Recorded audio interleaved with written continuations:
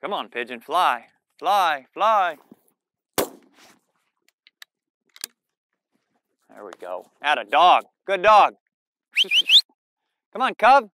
Good girl. Good girl. Good dog. Hey everybody, Ethan here with Standing Stone, and we have Covey.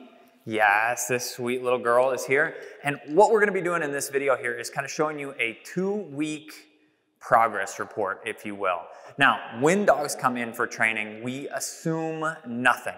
I had the opportunity to watch Covey, yes, hello, high fives and all, do a little introduction with dad here, but things change drastically as soon as owners, mom or dad, or mom and dad, leave. I need her to be able to do all of these things for me. So as soon as Ron left, she struggled a little bit to settle in, which isn't that abnormal, and it's definitely not that abnormal for a little bit softer personality dog and a little bit older dog. She took a few days, and what we do in the beginning stages, we often refer to as tethering. So her training sessions in the very, very beginning stages look like this. She's clipped to a leash, and we basically ignore her. If I've got to come over here, she comes with me. If I come into this room, she comes with. We come out of the room. Everywhere I'm going, I'm not looking for leash manners. I'm just looking for her to build confidence being attached to me. And this starts to build comfort really fast because she's not getting paid attention to, she's not being coddled, catered to, positively or negatively reinforced for her behavior. She's just learning this is life. I gotta follow this guy around now.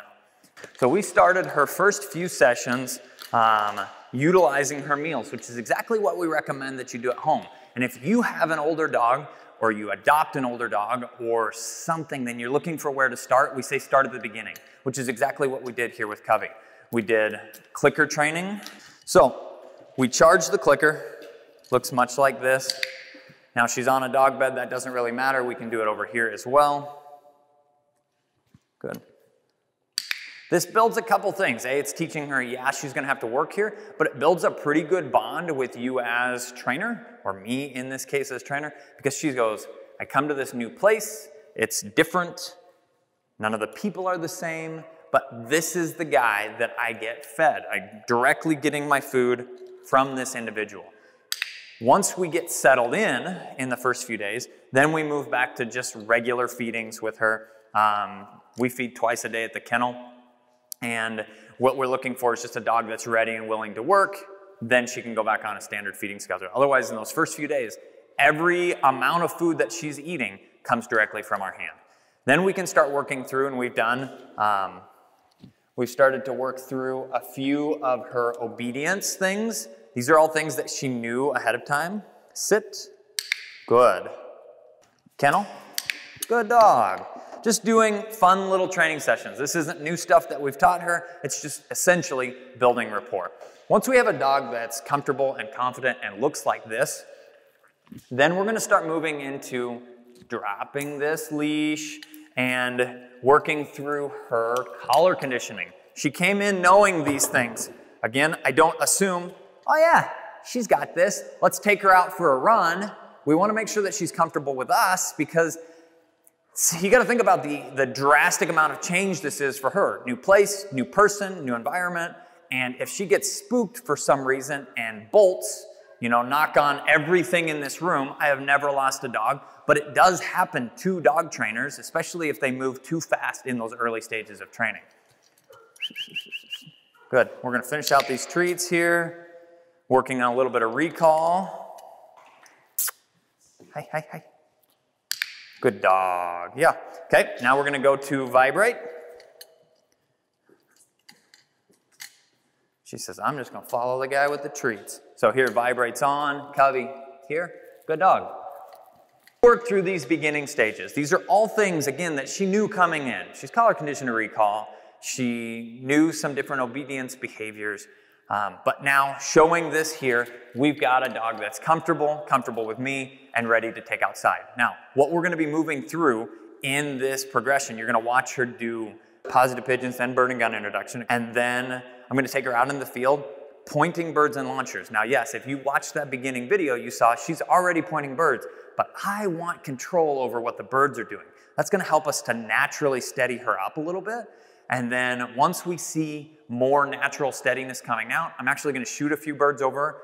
No, we know she has some retrieving issues. We won't shoot a ton, but then once we're shooting birds, we're gonna pull her out and start whoa training. That'll all be happening here in this first 2 weeks. You guys follow along and we'll keep you posted. All right, so this is gonna be Covey's positive pigeon drill. Now, with a typical dog, there's gonna be a few steps that it seems like we're kind of skipping here.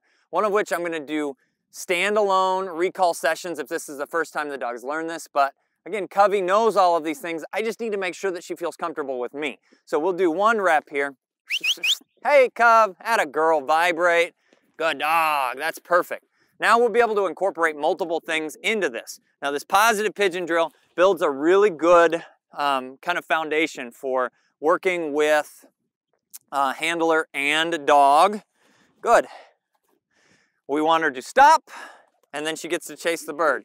We're using some verbiage. She's getting comfortable with me. Again, this is a, kind of a bonding drill, if you will. It's fun, it's low pressure. Whoop, whoop.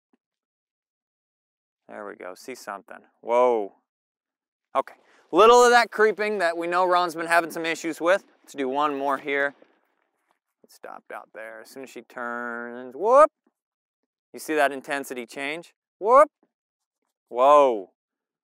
Okay, good dog. That's all we're gonna do for that. We know that we've got a good establishment of she's willing to work with me. I can start to read her personality. She's cooperative. She's got pointing desire.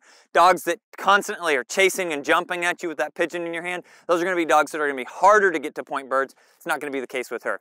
We can incorporate another recall here. Good dog. This is all just helping her feel comfortable and me feel comfortable. Good. Next thing we'll move into, and we'll probably do it yet today because she's looking good, is that bird and gunfire introduction. Stay tuned.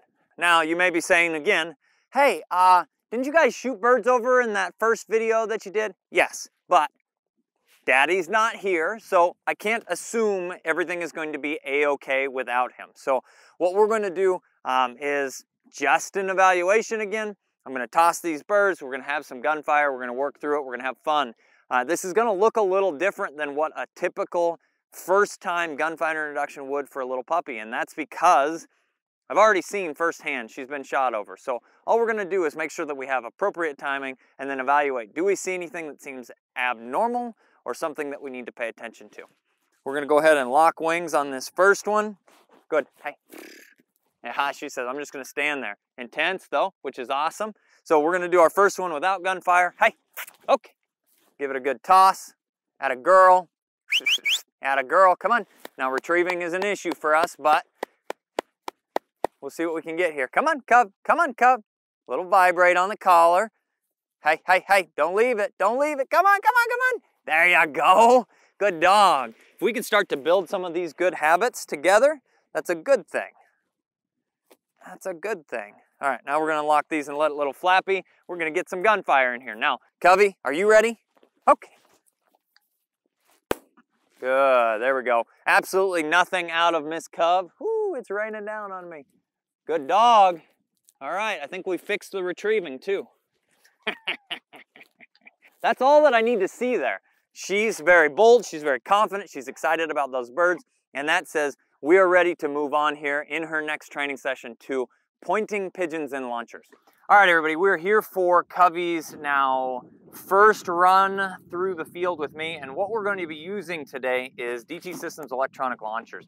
The key to that aspect of things and the key to kind of helping properly work through the problem that she has, which is creeping in on birds and everything else, is timing. We're using the electronic launchers because it gives me control over exactly when that bird comes up, and as long as I'm watching, I can help launch the birds when she's coming in contact with them, which is going to set her up for success. We want these birds to act as wild-like as possible.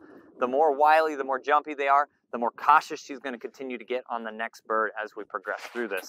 What we will be doing with these, I set these launchers up already so that you have a good crosswind that we'll be working her into, as well as the cover is a little bit lighter so that you guys will be able to see, and I will be able to see exactly when she acknowledges scent. Now, what we will be starting with is the second I see her turn, because we're going to run her at a crosswind. So the wind would be blowing this way. We will run her across it. Boom, she's going to turn to that. The bird's going to come up. That's going to be my desired timing. This reddish grass, I'm sure you can't see it exactly, it's about where I put that bird at. It's important to know exactly where you put it so you're not guessing. It's going to give us a better setup. All right, so she stopped here, but she's kind of looking around. I'm going to go ahead and give it to her. That's right in line. She's in mid-chase here. No attention to the gunfire. These are all really good things. All right, this next bird is, I think we set it just past this little cedar up here. Yeah, right up there. Good.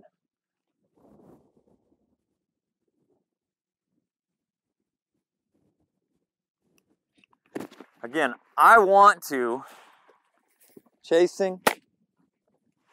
Good. Okay, so a couple things to think about here. That one I let her hold a little bit longer. It's again reading her. She looked relaxed, she looked poised, she wasn't on edge, she was standing and doing a nice job doing that. So we want to allow her to stand longer and longer periods of time. I switched over to launcher number 3, and we're going to actually have to tuck back into this taller grass a little bit here to get on the downwind side of the wind. Let's see, she should hit it. Nope, come on, this way, babe. Good dog. Should hit it right in there. There it is. Now this is ideal because I've already broken the plane.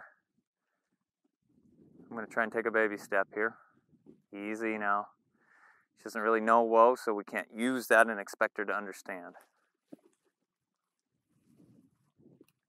Good. See how subtle that movement was? She's good with guns. I like that. Very, very subtle movement there, and I really want to stress that. You know, people say, oh, now it's time to walk in. No, that movement like that was all me trying to help her to continue to be successful. I'm liking what I'm seeing. She's got a ton of potential here. What we'll be moving into next with this amount of steadiness is actually, dang, she's pretty. What we'll be moving into next is shooting birds over here. Again, we're going to utilize launchers so we have control over that, but then we'll actually be killing the birds. Stay tuned.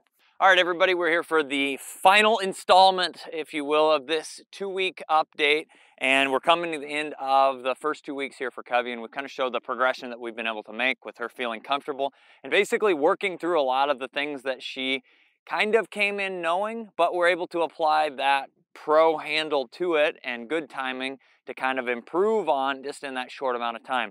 What we've got set up today is another pigeon course. The birds are in slightly different locations, but this time they are kill pigeons, if you will.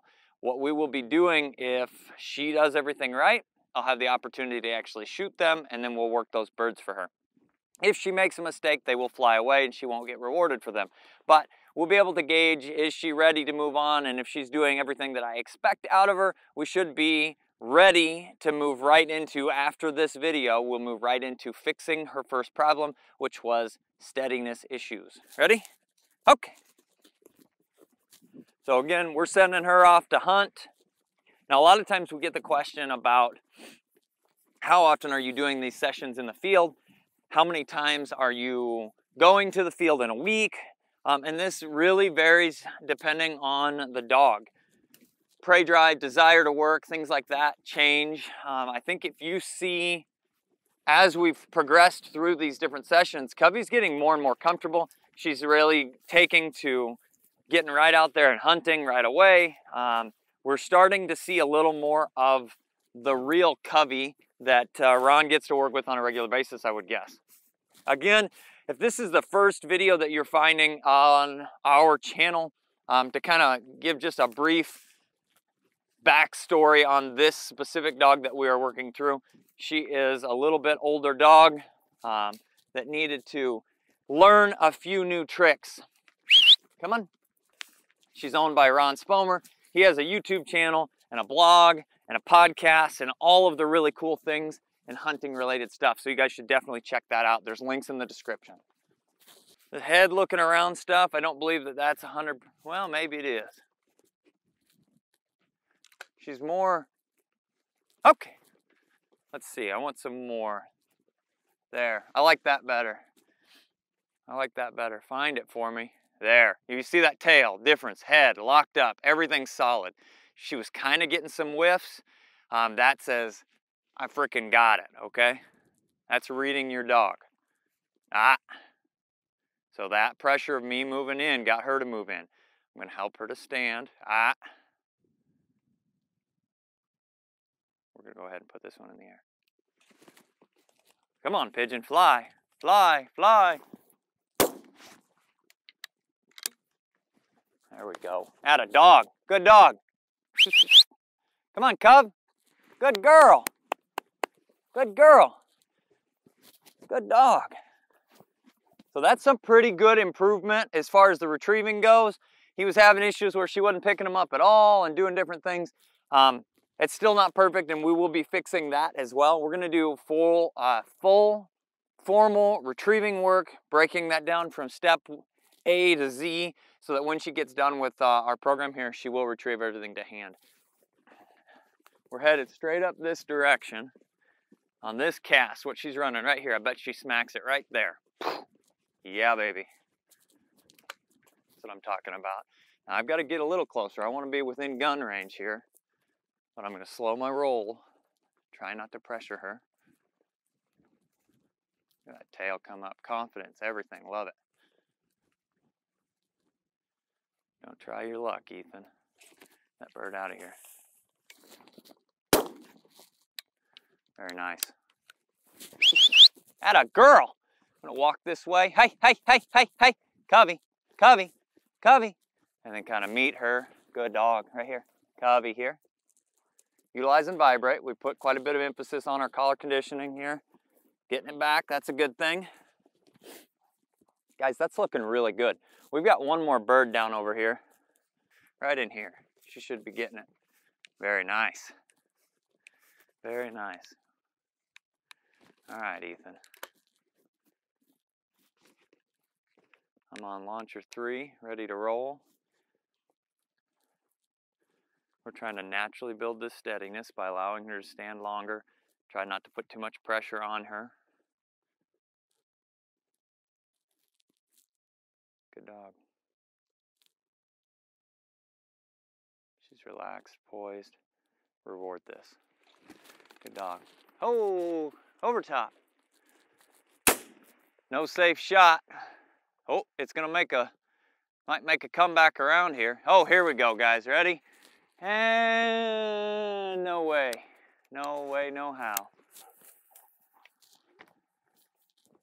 That's all right. Not every bird gets killed. Got to be able to learn the difference in those birds that are dying, going down, birds that are flying back. Very, very good. I like it. This is exactly what I was hoping to see. Come on over here, cub. All right, stand over there, cub. It's exactly what I was hoping to see. This is kind of the end of our first 2 weeks update with her. She's doing an absolutely fantastic job. What we'll be moving into next is whoa training. That will be an anywhere from 3 to 5 day process. All individual sessions. We're going to video all of those, put them into one video and show you what it looks like to formally whoa train her and then put her back in the field. Thanks guys for watching. I'm the guy with the pink gun.